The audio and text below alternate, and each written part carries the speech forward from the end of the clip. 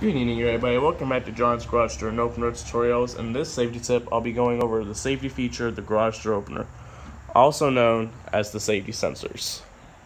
Now, here we have a Genie garage door opener which was made in the 2000s, and yes, this motor does require safety sensors.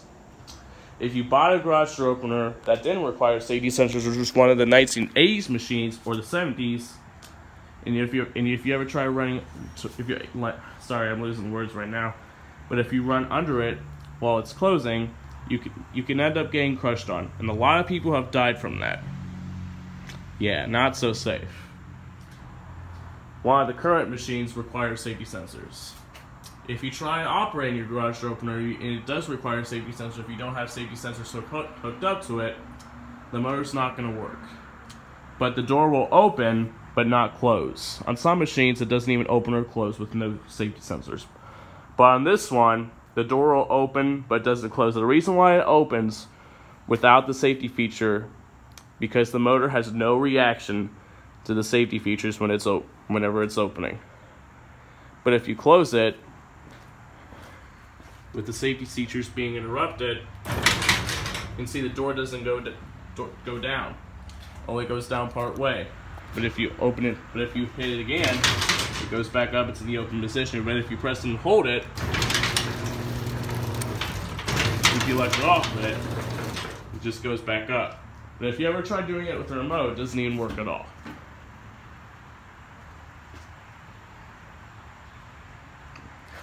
But on this motor, we have safety sensors hooked up to it. And now we're gonna take a look at them. Now, as you can see, this side over here, which is called the setting side, you see we have a nice solid green light, nothing's flashing or flickering. That's a traditional setting side. Now, this side over here is the receiving side. Yes, we see a blinking red light. If you see that, that means something's blocking it, or if it's not lined up. If you see that blinking red light and there's nothing blocking it, that means the safety sensors are not lining up. They have to be pointing to each other in order for the motor to work. Like I said, if that's flashing, something's blocking it, or if it's not pointing to that side. So they both have to be lined up. So we're gonna move this thing out of the way. You can see that red light comes back on. Now we're gonna try to close the door. We hit the button.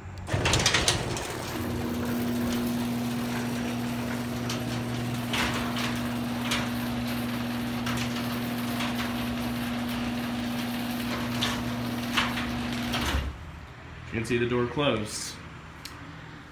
Like I said, if you ever try blocking a safety sensor, you try opening it.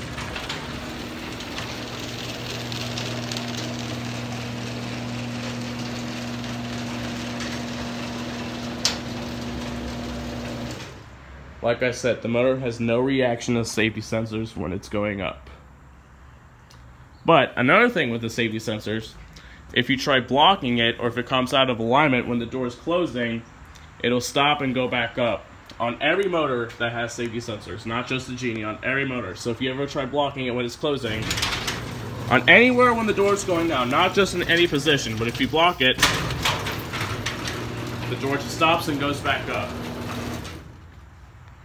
It doesn't matter what position, any position where the door is going down, if you block it, like I said, just stops and goes back up. This video also helps if you have problems with closing your garage door. But yeah, you always gotta have your sensors lined up. You ever try blocking it when the door is closing? That's also an emergency. Stopping feature. The release isn't always the stopping feature. Like I said, you also want to test your safety sensors to make sure they work. See, look, block it, door goes back up. That's the best way. If you're trying to run under your garage door and you want it to keep closing, it's not always going to work. Also, another thing with safety sensors, never, ever, ever mount them to the ceiling. Always mount them by the door. And try not to mount them in a high position. Always mount them beneath the floor. Always mount them where this position is. So So that is, sorry about that cut, my phone ran out of space, but there you have it. I hope this video was helpful. If you ever have problems stopping your garage door, please watch this video because it'll be very helpful. But thank you for watching. Please like, comment, subscribe, and we'll see you on the next video. Peace out.